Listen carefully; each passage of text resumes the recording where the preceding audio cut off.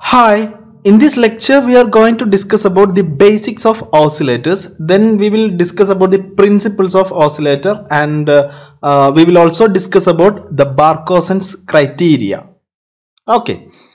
So, ഇവിടെ നമ്മൾ വരച്ചിട്ടുള്ളതാണ് ഒരു ആംപ്ലിഫയറിന്റെ block diagram. So this is the block diagram of an amplifier. Here you can see amplifier amplifies the input signal. Okay, ഒരു input സിഗ്നലിനെ amplify ചെയ്യുന്നതിനെയാണ് നമ്മൾ amplifier എന്ന് പറയുന്നത്. And this DC source is used to bias the BJT. ഈ ഒരു amplifier സർക്യൂട്ടിലുള്ള ട്രാൻസിസ്റ്ററിനെ bias ചെയ്യാനാണ് നമ്മൾ DC source യൂസ് ചെയ്യുന്നത്, VCC and ground. Okay, input സിഗ്നലിനെ ആംപ്ലിഫൈ ചെയ്തിട്ട് നമുക്കൊരു corresponding output signal, amplified signal ആണ് ഔട്ട്പുട്ട് ആയിട്ട് കിട്ടുന്നത്. Okay, now here you can see the block diagram of an oscillator. Oscillatorന്റെ block diagram ആണ് ഇവിടെ നമ്മൾ വരച്ചിട്ടുള്ളത്. Oscillator does not have any input signal. It does not need any input signal. Oscillators can be described as a source of alternating voltage.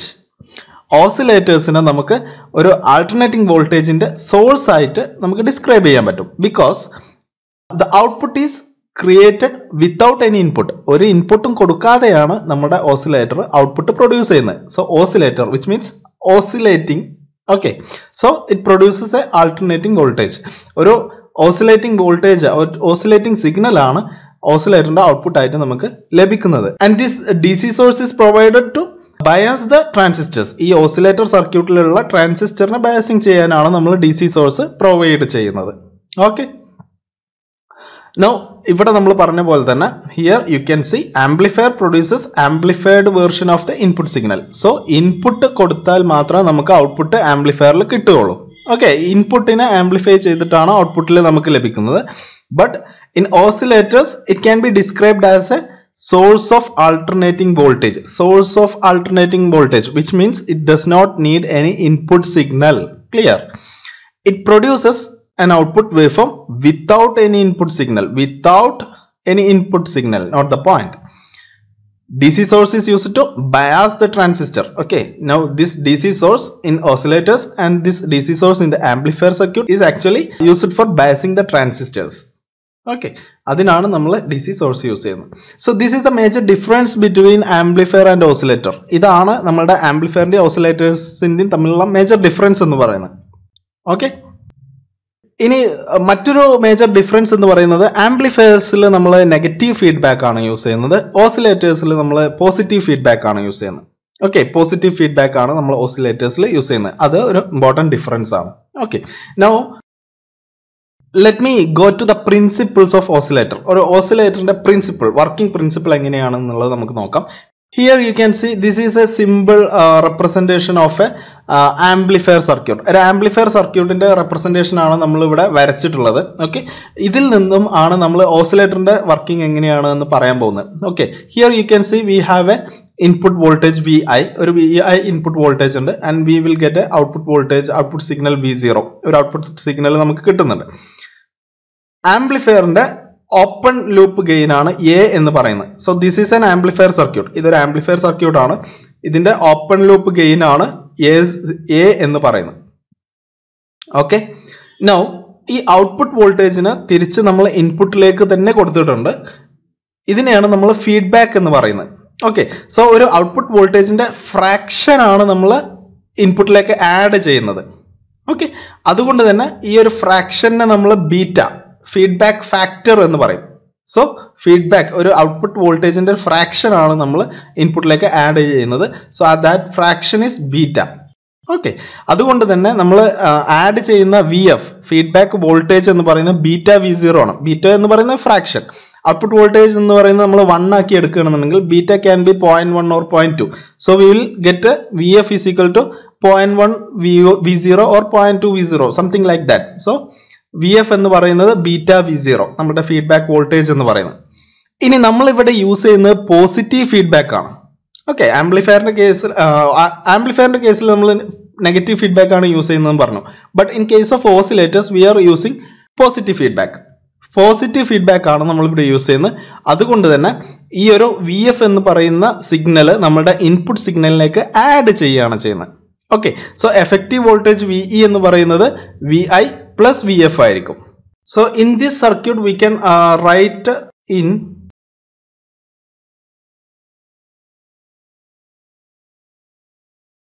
so the V0 can be written as V0 is equal to A into Vin.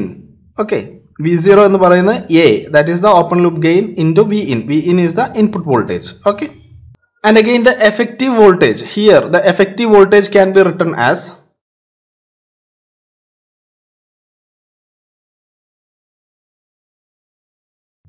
V effective, VE is equal to VI plus VF. Okay, VI എന്ന് പറയുന്നത് input voltage ആണ്, VF എന്ന് പറയുന്നത് നമ്മളുടെ feedback factor, feedback voltage ആണ്. So ഇവിടെ ഈ ഒരു പ്ലസ് സിമ്പിൾ വരാനുള്ള റീസൺ എന്ന് പറയുന്നത് നമ്മൾ പോസിറ്റീവ് ഫീഡ്ബാക്ക് ആണ് യൂസ് ചെയ്യുന്നത്. നെഗറ്റീവ് ഫീഡ്ബാക്ക് ആണെങ്കിൽ ഇൻപുട്ടിൽ നിന്നും ഫീഡ്ബാക്ക് വോൾട്ടേജ് മൈനസ് ചെയ്യാണ് ചെയ്യുക. ഓക്കെ, ഓസിലേറ്ററിന്റെ കേസിൽ നമ്മൾ പോസിറ്റീവ് ഫീഡ്ബാക്ക് ആണ് യൂസ് ചെയ്യുന്നത്. So we are using positive signal, positive symbol, which means the feedback voltage is added to the input signal. Okay, so ഈ ഒരു ഇക്വേഷൻ നമുക്കിത് VI എന്ന് റെപ്രസെന്റ് ചെയ്യാം. So this can be written as the equation number 1, this can be written as the equation number 2. Now we are substitute equation number 2 in equation number 1. Okay, we will get V0 is equal to A into VI plus VF. Okay, now what is VF? നമുക്കറിയാം VF എന്ന് പറയുന്നത് എന്താണ്? VF is equal to beta into V0 ആണ്. We know that, right? So we can substitute that value. So we can simply write V0 is equal to A into VI plus beta V0. Okay, so we can write V0 is equal to A into VI plus A beta into V0. Okay, so V0 നെ നമുക്ക് ഇപ്പുറത്തെ സൈഡിലേക്ക് കൊണ്ടുപോകാം. So we can simply write V0 into 1 minus A beta is equal to A into VI.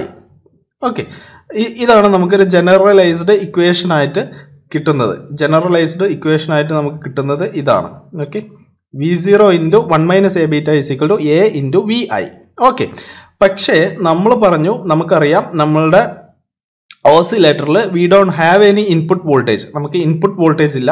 So we can remove this section. ഈ ഒരു സെക്ഷനെ നമുക്ക് എന്ത് ചെയ്യാൻ പറ്റും? നമുക്ക് റിമൂവ് ചെയ്യാൻ പറ്റും. ഈ ഒരു സെക്ഷനെ നമ്മൾ ഒഴിവാക്കാം. VI എന്ന് പറയുന്ന സെക്ഷനെ നമ്മൾ ഒഴിവാക്കി കഴിഞ്ഞാൽ, അല്ലെങ്കിൽ VI എന്ന് പറയുന്നത് നമുക്ക് 0 ആയിട്ട് കൺസിഡർ ചെയ്യാം. Okay, so we can write in oscillator VI is equal to 0. നമുക്കറിയാം VI is equal to 0 ആണ്.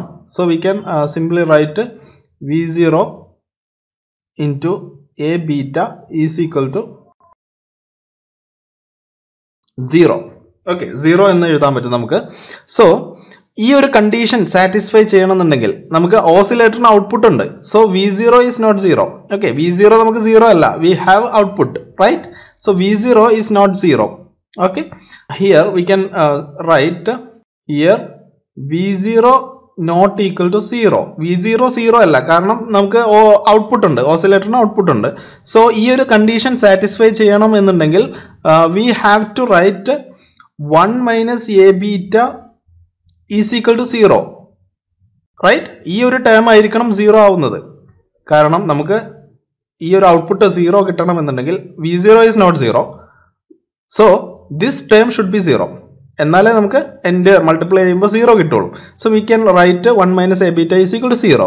So we can simply right, that means we can simply write a beta is equal to 1. Right, A beta is equal to 1. We can simply write like that, right? So here we can say the closed loop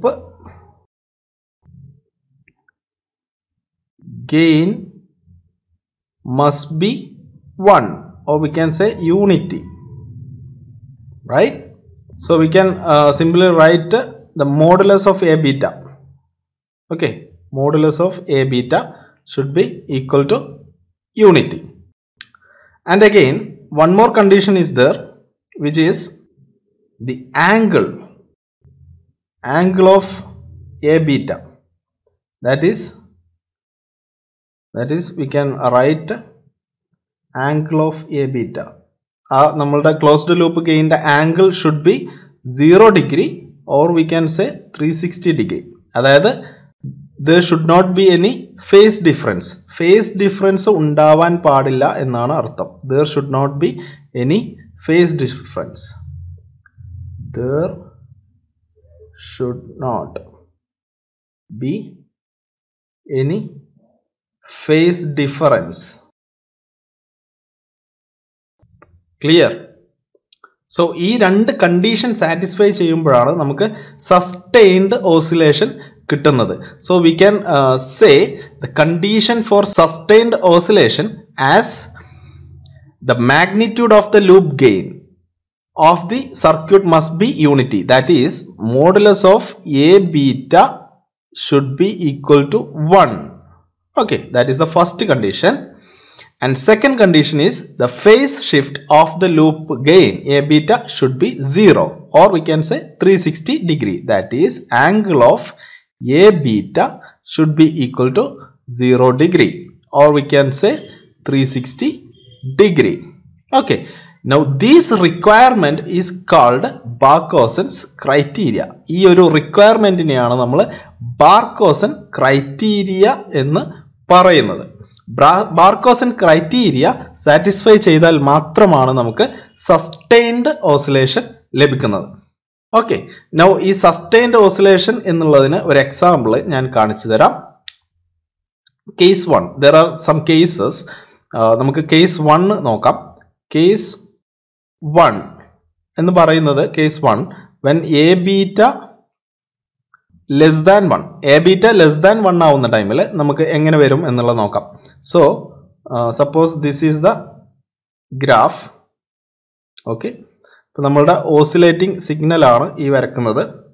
so A beta less than 1 ആണെന്നുണ്ടെങ്കിൽ നമുക്ക് signal oscillate ചെയ്തിട്ട് അതെന്താവും, oscillation കുറഞ്ഞ് അതിന്റെ strength കുറഞ്ഞു വരും, like that. Okay, case 2